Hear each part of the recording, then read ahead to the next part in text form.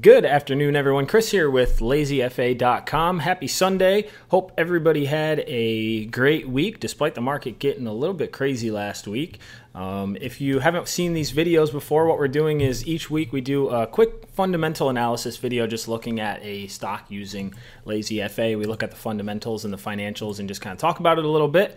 So that's what we're going to do this week. And we're actually going to be looking at a company that someone requested in the Reddit Discord channel. So this is not a company that I've looked at before. This is SORL Auto Parts. Like I said, despite the fact that the market got a little crazy last week, there were a lot of good opportunities. I do like this chart. I think it's pretty cool. Overall, I think it looks, let me look at, like, if we zoom out on the daily, I think they've got this kind of big like coil going on right now. And so it looks like it's sort of coming to an apex here. So it's probably going to make a fairly big move somewhere between $6 and $7 within the near future here. It looks like it's got support around $5 maybe.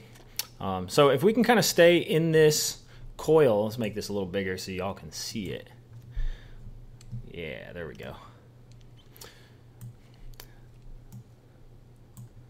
So if we can kind of stay within this big coil here and then break out to the upside maybe over $7 or $7.50, that's probably going to be where you're going to get your next big upwards move. If you break the bottom of this coil, then it's probably not a good pattern anymore. So that said, let's take a look at the fundamentals, considering this is, after all, a fundamental analysis video. Let's go ahead and clear those drawings off.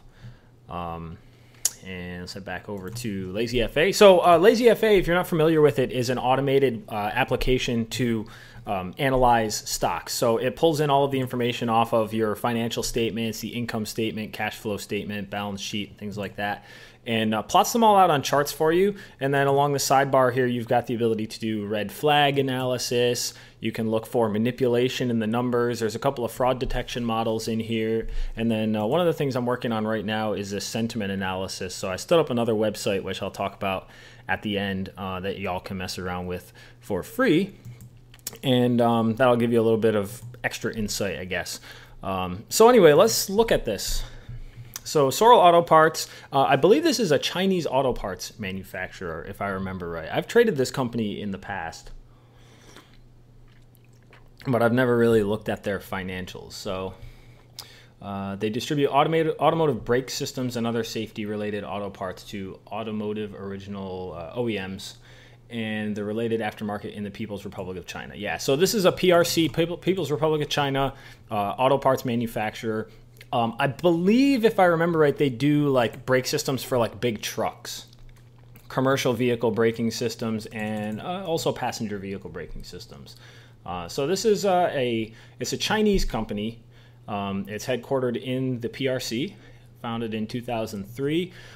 This is a fairly low float company with only 7.95 million shares in the float, and it is very high short percentage. So take these numbers here on the financial statements with a grain of salt, because this is a low float company. There is a high short percentage. It is a Chinese company. They have different accounting standards. So you want to take these numbers with a grain of salt, but this is the information that is public. So that's what we're going to work with. Everything looks green for the most part. So burn rate is something that I always look at. Burn rate tells you how much cash they have left, basically. So as of September 17, they had 8.35 million in cash. Let's see if that's accurate. Their earnings are coming up pretty soon also, so that's going to change in the very near future. So that'll be interesting. So cash and cash equivalents. So, oh, that's annual. So that's 13.53 as of 2016. And then most recent quarterly data, 8.35 million. So as of September 30th, 2017, they had 8.35 million in cash. Their earnings, like I said, are coming up in the near future here, I think on the 29th.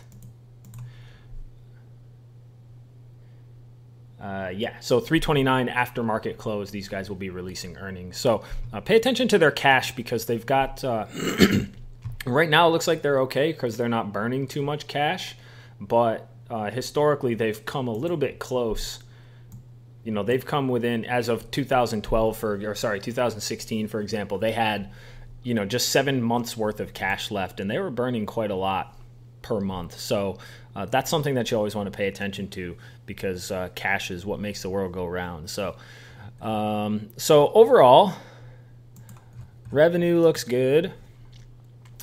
Costs looks like they're slightly lower overall than revenue, so that's good. So you've got some gross profit in here, obviously. Yep. And then net income up. So it all looks good on the surface. TTM revenues. Let's take a look at this. So there's TTM. Per share. I usually look at per share revenues also, just because per share numbers, just because sometimes you'll see trends in the actual raw numbers that don't exist when you look at the per share numbers, because the company has been diluting the stock. So that's just a good quick sanity check to make sure that the trend actually is up. And then Q over Q growth. I mean, it looks like, since 2016, their growth has been increasing pretty significantly in terms of revenue. Net income is a little bit wonky. They've got some big spikes here, so I would want to know what those are all about. Let's look at debt. They are loading up on the debt a little bit, but overall, let's look at so their debt to equity ratio is basically 1.0. Price to earnings has been on a decline, so I guess that's a good sign. Current ratio also on a decline. Let's look for red flags. So let's take a look at the income statement. By the way, I never go through any of this stuff in these videos, but there is a lot of information that you can glean from these charts and these custom ratios that only LazyFA looks at. If you hover over the charts, it will explain, it highlights the cells that are relevant to those charts. So all you need to do is just hover over them, and there's a lot of information in here that I don't go over in the videos. So the only red flags on the income statement are, we've got these ones. For the most part, they will always trigger. So these are not a huge concern. This is revenue strictly increasing, EPS strictly increasing, and debt load strictly decreasing. These ones almost always trigger because there's very few companies where revenue always goes up or debt always goes down, right? That's not really a common thing. So I wouldn't worry too much about those. The only thing that I really pay attention to is if the monotonicity is very, very low, because that indicates that there's a very low percentage of time when the element is doing what it's supposed to do, right? So revenue strictly increasing. Monotonicity is 84.62%, which means that over the course of the entire time period that we're looking at, which is about 13 years with SORL here, 84% of the time revenue was increasing. So that's a good sign. If this was 10%, then that's different, right? Because that means that over the last 13 years, revenue has only increased year over year 10% of the time. So that's not as good. The other ones that have triggered here, outliers and shares outstanding growth. So there's a couple of spikes in shares outstanding. It looks like the outliers were the most recent one was back in 2009. So I don't know if that's really an issue anymore. But we'll take a look at shares outstanding just to make sure that they're not diluting too much. This does trigger the excessive dilution alert. However, it's only 3.43%. The cutoff is 3%. And this is normally for mature companies anyway. Companies that are new growth companies will need to dilute a lot more. So you need to take that into consideration as well. And then the top to bottom line divergence alert did trigger.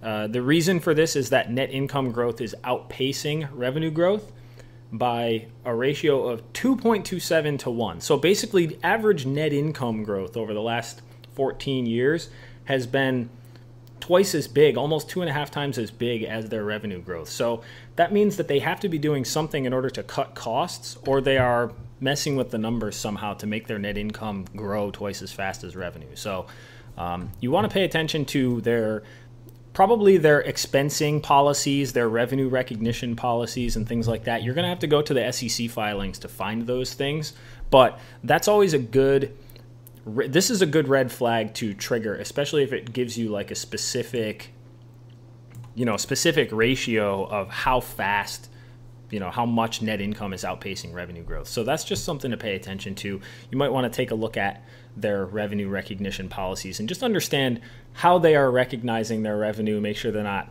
stuffing the channel and stuff like that. Let's pop up the dashboard again in another tab here just so that we can take a look at shares outstanding before I forget about it. Meanwhile, let's look at the balance sheet. I don't know why that is taking so long to load.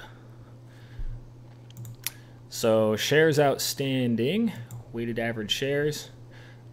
So, nothing major here, right? If you see like a huge uptrend like this, that's way different, right? These guys are not diluting too much. They've not added new shares since 2010. So no concern there really. Okay, on the balance sheet, average liabilities growth outweighs average assets growth. So at some point, liabilities will overtake assets if they have not already done so, because liabilities are growing faster than assets. Simple check there. There's also a couple outliers in accounts receivable growth, and the burnout risk that we talked about earlier, that has triggered also. That's based on the annual data, though. I'm going to actually update this so that you can switch these flags to check quarterly data also, but for right now, they only check annual data. And so that's not really a concern right now since it's a bit outdated, being from December 2016. If we go to the homepage here and flip this to quarterly data, you'll see that their burn rate is much lower, under $100,000 a month. And they have 104 months worth of cash left at that rate. Keep in mind that you might want to recalculate that burn rate just because this is only looking at the last 3 months. So if anything has changed in the last 3 months that made their cash burn much lower than the average, then this will be deceptive. So you want to probably look at their annual burn rate, which historically, as of last year was about $2 million a year, or $2 million a month rather. It's their net cash flow divided by 12 basically, or we divide by 3 for quarterly data. But they've got $13.53 million worth of cash as of December 16. As of September 17, they've got 8.35 million. So this could still be a potential flag. You just want to probably look at their burn rate a little bit more closely. Outliers and accounts receivable. What have we got here? That's from 2003, 2004. We don't really care about that at this point. So I'm going to go ahead and ignore that one right now just because it's so old. Cash flow. Again, I want to remind everybody just to take these numbers with a grain of salt, because this is a Chinese company and they do have different accounting rules. So that's just something to be aware of. Only red flags on the cash flow statement are that net cash flow and free cash flow are both currently negative. So as of December 2016, free cash flow was negative 10.46 million. And net cash flow was negative 22.17 million. So cash flow can be a little bit more telling than earnings. Their net income looks really good. Let's look at their operating cash flow. Not so pretty, right? It's significantly, they're generating significantly less cash than from operations than what their net income would lead you to believe. So that's just something that I would pay attention to. Let's look at free cash flow. I think I've got that metric down here. Free cash flow, the free cash flow per share. Here we go. Yeah, so this is kind of all over the place, and this is going to change quarterly, right? Because this is probably in a cyclical industry, but you definitely want to pay attention, I think, to what this company is doing in terms of cash flow, because their revenues and their net income, because of the different accounting standards in China, are going to be a little bit different from what is probably reality. So only other things I want to look at right now, I'll just show you real quick one of the revenue or expense manipulation pages. Again, this is sort of laid out in a top to bottom, so like a top to bottom reading sort of flow. And basically what you want to do is look at each individual section. I need a collapse all button apparently. So you want to look at each individual section, right? Here's the overview, kind of explains what the normal standards are. And then you've got some charts from the income statement, some charts from the balance sheet, and then this section which explains what you should be looking for on those charts. Same thing down here for cash collection, revenue capacity, and cash conversion. And then you've got capacity and cash conversion concerns down here. So these are the things that you should be looking for on these charts. So just kind of showing you how to use the site. It's a little bit, I mean, if you just follow it from top to bottom, it's a lot easier to understand exactly what's going on with these companies. So pay attention to that. The only other things I want to look at are the expenses page is laid out the same way, by the way.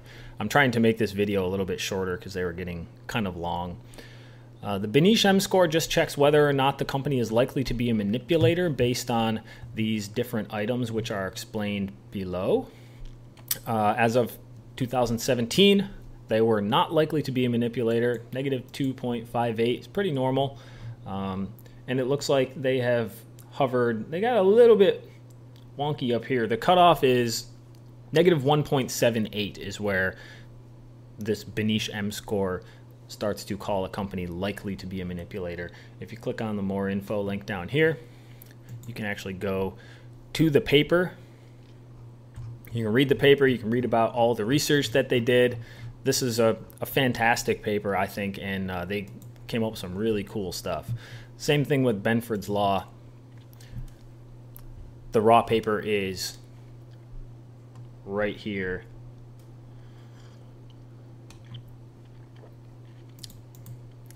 There you go. So you can go ahead and read that as well. So that's Benford's Law. This is a fraud detection mechanism or a manipulation detection mechanism. It identifies numerical irregularities in large data sets. So big clumps of numbers. We look at all of the numbers regardless of what they are, and we decide whether or not they are natural or if they've been manipulated. This looks pretty normal. Here's the normal distribution, the black line being the normal distribution of leading digits, and then the bars being what SORL's distribution was. And so if you just take one of these, for example, numbers that started with 5 on the balance sheet, SORL had 9.26% of their numbers on the balance sheet started with 5. In a normal data set, it would be about 8%. So this looks pretty normal. It follows the distribution relatively closely. For contrast, we'll pull up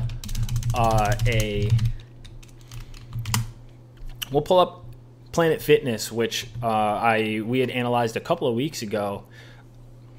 This one does not follow the distribution closely. You can see these ones are all over the place. So this is the type of stuff that you should be looking for on this section of the site. To me, this says that Planet Fitness is messing with the numbers. So just something to give you a little bit of insight as to how to use this. So that's that. So overall, I don't really know a whole lot about this company, but I mean, the numbers look good. I would want to read their most recent annual report, learn a little bit more about the company, and then also I want to pay attention to their earnings, which are coming up on the 29th, and see what those look like as compared to, where they currently stand. Make sure that everything still looks in line. But overall, I like the chart. I like the numbers. I don't know if the numbers are accurate because we're talking about a Chinese company, but it's worth paying attention to, I think. So let's look at the earnings, and then we'll see where we can go from there. Now, I mentioned earlier that I had been messing around with some sentiment analysis stuff. So I stood up this website, literally just did this last night. And this is going to take a second to pop up because it's on a free server at the moment. But in the meantime, I'm going to go to sec.gov, and I just want to can this. Oh shoot, that's not what I needed to do. Sentient. Okay, so this is very, very basic right now. This is what is eventually going to be merged into LazyFA. And if we look at, for example, this company's last 10K, what I'm going to do is just Control A to select all, Control C to copy. I'm going to paste it in here. This will be automated eventually. And then hit interpret. Give it a second.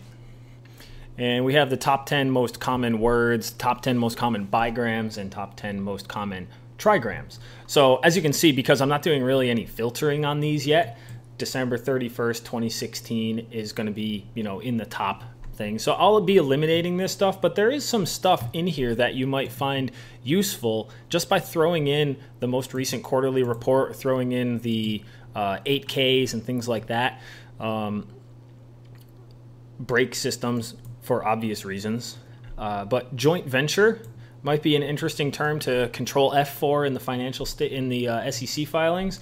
Development zone facility, also another one that appeared 35 times in the annual report. And land use rights. So these are things that could potentially be significant because they're appearing a lot in the SEC filings. This is just, like I said, it's a very basic sort of sentiment analysis thing. This is using a tool called the Natural Language Toolkit, and I'm going to be modifying this significantly before it ends up on LazyFA. But in the meantime, it's free to use. It just takes a second to load because it's on that free server at Heroku. But feel free to put anything into this. It's kind of interesting. You can put whatever you want into it. You copy and paste the homepage of CNN versus the homepage of Fox News and see all the stuff that they're talking about. You can put news articles in here to get the gist of the article. This is very, very basic right now, but I'm actually working on it as we speak. So it's going to become really cool. I'd encourage y'all to go and check it out and mess around with it. Let me know if you have any feedback. So that's that. Thanks for tuning in again. Let me know if you have any questions. If you want to provide your own analysis to this, what I do is I'll make this company free to analyze for the rest of the week. And so until next Sunday, this will be one of the free tickers. Even if you're not using a paid account on LazyFA, you'll still be able to analyze this specific company, as well as the other ones which are always free, like Tesla, Amazon, Apple, Google, Microsoft, and those types of companies. So if you want to provide your own analysis, feel free to do that. Just drop it in the comments. And thanks as always for tuning in. I'll see you next week. Peace out.